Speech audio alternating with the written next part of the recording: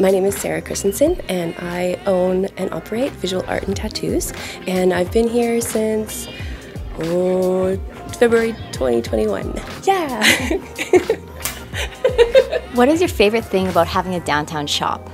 I love the access to nature, community, bringing everything together. Like, there's so much art and community here, like it's just phenomenal, and I think everyone should come and check it out, wander around, enjoy everybody. Yeah.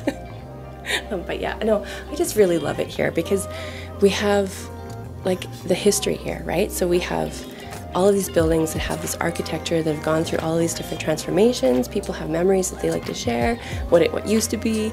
I like coming in and being like, oh, this used to be like, right now the location I'm in was Jerry Arnold Gallery, so it already has that gallery vibe, and I'm able to like revive that and bring it back, but with my own twist, so it's kind of really special.